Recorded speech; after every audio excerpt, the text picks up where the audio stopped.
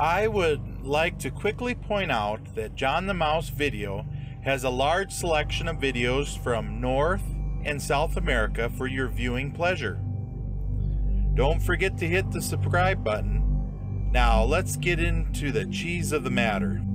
Atchison Topeka and Santa Fe Caboose 999726 was built in 1937 for the Chesapeake and Ohio Railroad. Then it later found itself being made into the class CE-8 Caboose for the Atchison Topeka and Santa Fe in 1978 by the International Car Company. With its renewed life, it played on the tracks for a number of years before it was donated to the Grants County Chamber of Commerce. It was parked on a siding in Grants for a number of years before it was donated to the City of Grants in 2015. This satellite photo was taken March 18, 2016. As you can see, they have the tracks for the caboose to sit on, but no caboose. After the caboose was placed in the park, a few citizens of Grants has come together to restore this old caboose in 2019. They are calling themselves the Grants Caboose Restoration Community. They were planning on having the work done before the time I filmed the caboose. As you can see, they're still working on it. It will look really nice with new plywood on the walls and a new floor. Grants and the railroad have been linked since the Atlantic Pacific Railroad arrived in 1882. The three Grant brothers, Angus, John, and Lewis, had a contract to build a railroad. For several years, this was the end of the railroad.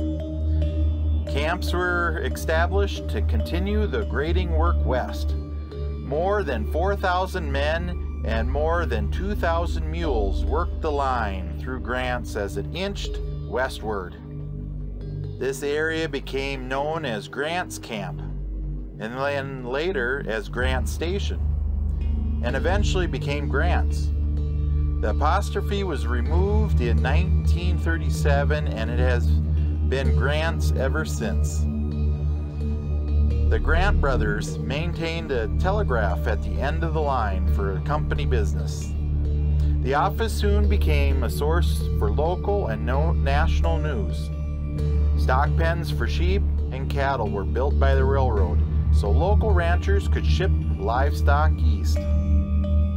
During the heyday of the railroads, when Grants was just a stop and had a depot, Hollywood actors, big brand names, famous athletes stopped off in Grants. In the 1920s, the Atlantic Pacific Railroad became the Atchison Topeka and Santa Fe Railroad, mainly known as the Santa Fe Railroad. In 1994, the ATSF merged with the Burlington Northern to become the Burlington Northern Santa Fe Railroad.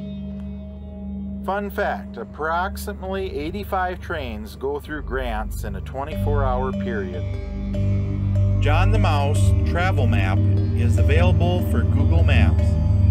It'll help plan your route to the locations of your favorite videos. It is free to use. I have the link below. Please visit the playlist tab for videos that I have sorted for you. Don't forget to hit the subscribe button